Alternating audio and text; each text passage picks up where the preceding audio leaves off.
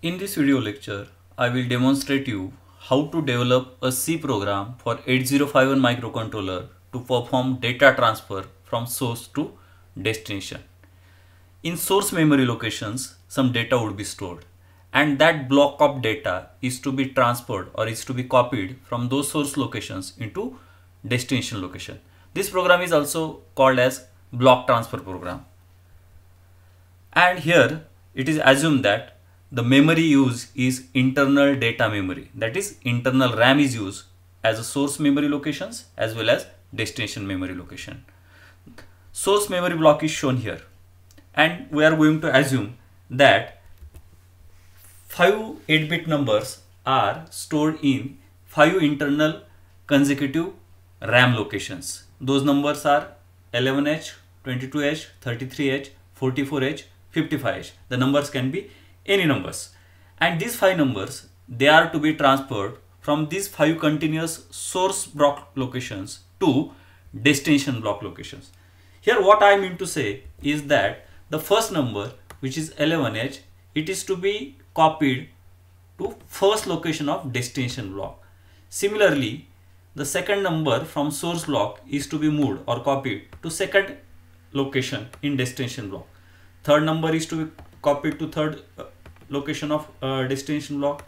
Fourth number is to be copied to fourth location of destination block, and the last, that is the fifth number, is to be copied from fifth location of source block to fifth location of destination block. So this is what I want to do by using a C program. At the end of the program, the destination block should look like this. So all 5 numbers in source block are copied into destination block. So this is to be done by using the C program for 8051 microcontroller. Now as we know that every C program of 8051 microcontroller begins with inclusion of header file, that is reg51.h. This header file will store the definition of all special function registers of 8051 microcontroller. Now remember that inclusion of header file is optional. If you are using special function register names in your program, then it is compulsory to include this header file. Otherwise, it is optional. But as a practice, I have written it as a compulsory statement. Then the main function is declared. This void indicates return type of main. Void means main is going to return no value, and this void, which is written inside the round bracket, it is the parameter. So main is not going to accept any parameter from other function. That's why this void is written. The body of main will start with the curly braces. Now before writing the first statement, now let me tell you now what we want to do. We want to copy the 5 numbers from source block to destination block. Now source block means 5 memory locations which are continuous in manner. Destination block means again 5 internal RAM locations which are consecutive in nature. In C language, there is a concept of array. Now what does array say? That array is defined as it is a set of elements of similar data types. Means here all the elements right from 11H to 55H, they are again of same data type. They are again of 8-bit in nature. They are unsigned character in nature, and they are stored in continuous memory location. So from C perspective or from C language point of view, I can say that this is array of 5 elements. Similarly, these 5 elements are to be copied into destination block, which is again having the same nature.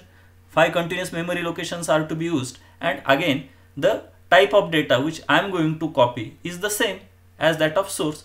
So this will be the second array. So in program, what I will do, I will declare 2 different arrays. I will call this array where 5 numbers are already there as a source array, and I will call the second array as a destination array where these 5 numbers are to be copied after the execution of the program. So the first statement is declaration of source array. The numbers stored in source array, they are of unsigned character. Unsigned character means I can have the value of those numbers from 00H to FFH. That's why unsigned character data type is taken, and the name of the array is written as source. It is followed by square bracket, and inside the square bracket size of the array is to be written. Now in example what I have said, that I want to copy 5 8-bit number, that's why the size of array is taken as 5. If you don't know the size of the array, then you can put this square bracket as empty also, but as I know the size in advance, so I have put the 5 here.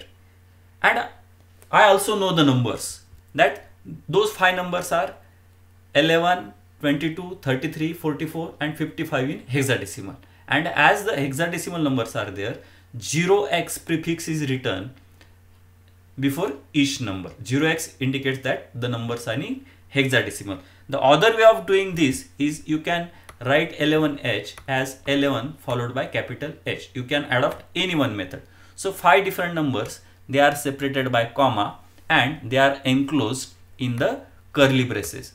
So this way of writing is initialization of array with 5 elements. Initialization of array means I have declared the array whose name is source, and I have also loaded 5 locations of array with these 5 8-bit numbers. That's why I say that I have declared and initialized the array, and semicolon as usual is the terminating for the declaration. One more array is required, and that array is the destination array. So I will declare one more array whose name is destination. Again the data type is same, unsigned character, and of course the size is also going to be same, because these same 5 numbers are to be copied into destination. And obviously I have not initialized it to anything, because after execution these 5 locations would be copied from source to destination. Now what would be the third statement? Now what I want to do, again I will go to the previous diagram. I will copy the numbers from source array to destination array one by one. Means I cannot copy all 5 numbers at once. First I will copy 11, then I will copy 22, then I will copy the third number 33, I will copy the fourth number 45, and then I will copy the last number, that is fifth number 55. Now these numbers are stored in array, and in array, in order to identify the position of the number, we have something called as index of array. So when I say that first number in array, it means that the number stored at index 0. Similarly, the second number is stored at index 1, third number is stored at index 2, fourth number is stored at index 3, and the last, that is fifth number, is stored at index 4.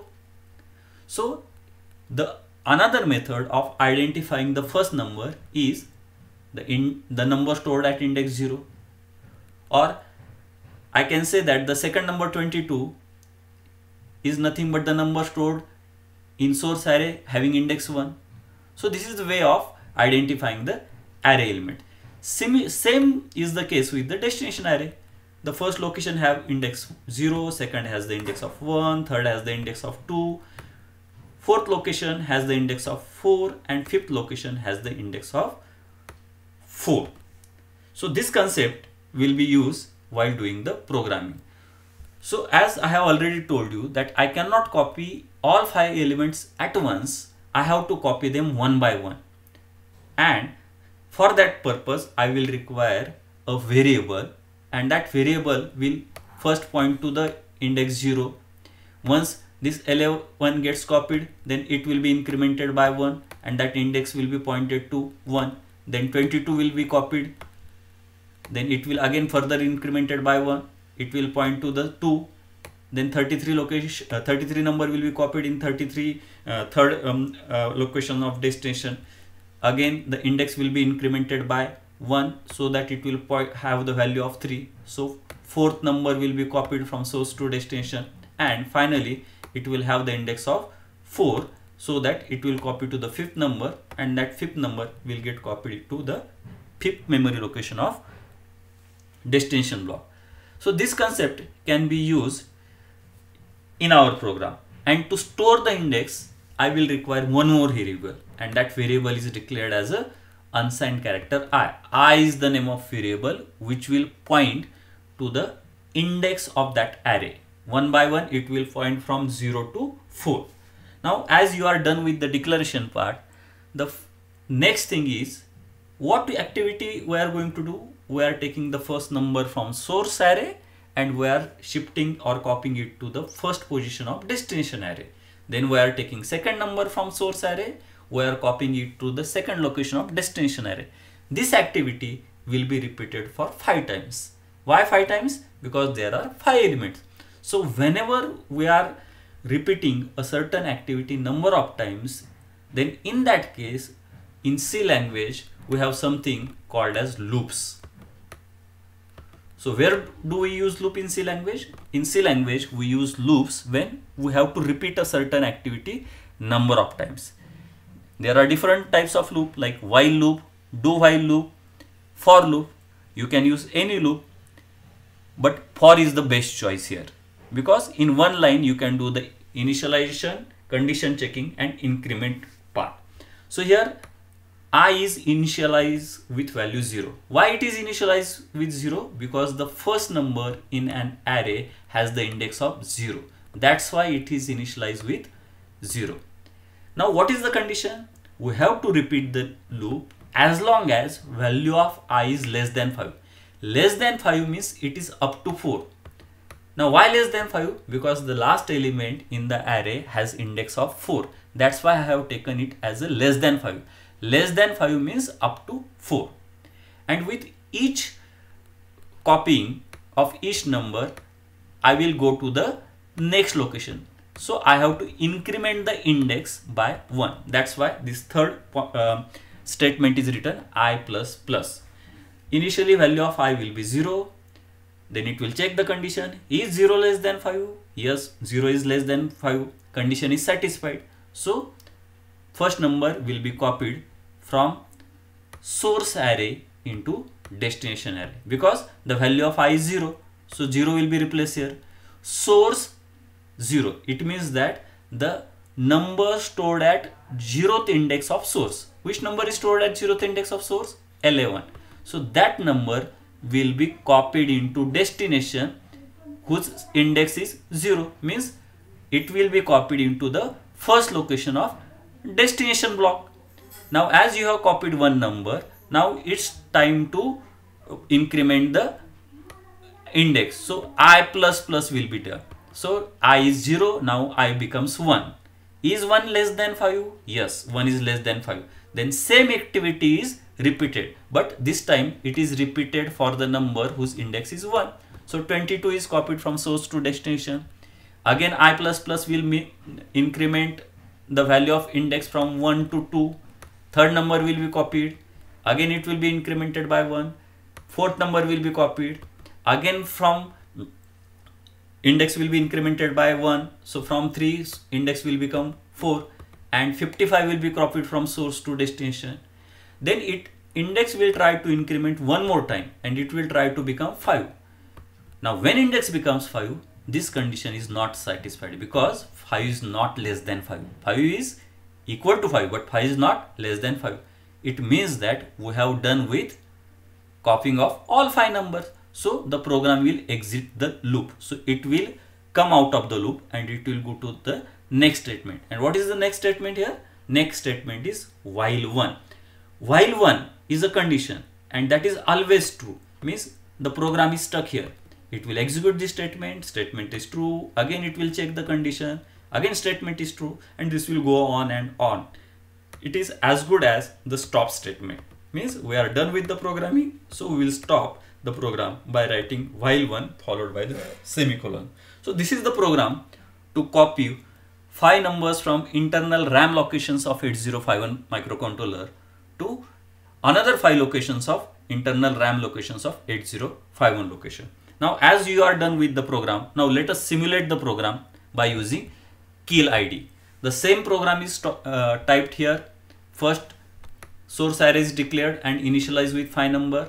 Destination array is declared. It is having the name destination. For storing the index, one unsigned carry is declared, and this for loop is responsible for copying the source numbers one by one into destination. Let us save the program and let us build the target. you can see at the bottom that there are no errors. Now once you come across zero error program, then next step is to start running the program. So go to debug menu and click start stop debug session. So debug session is started. Now before running the program, what should I do? I should go to the memory window. You can display the memory window by clicking the view menu and clicking the memory window. So at the bottom you can see that the memory window is displayed. If nothing is there, then you can type 0 followed by colon followed by 0x00. It means that I want to display the contents of internal data memory. And from where I want to display the contents? So generally in embedded C program, the data is stored in bank 1 and bank 1 starts at 08 location. So I will put the location as 08 and I will press the enter. Now as program is not run 8, so 08 memory location onward has nothing stored in. Now let us run the program and check the output. So click the debug menu and click the run.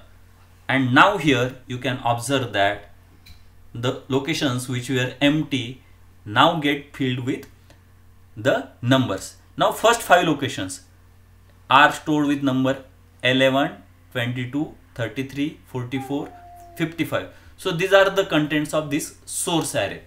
And as I have executed the program, the same 5 locations are copied into the destination array, and that destination array is from here onwards 11, 22, 33, 44, 55. So these 5 numbers from these source locations are copied into these destination locations. So in this way we can run the program and we can test whether block transfer is completed or not. Thank you.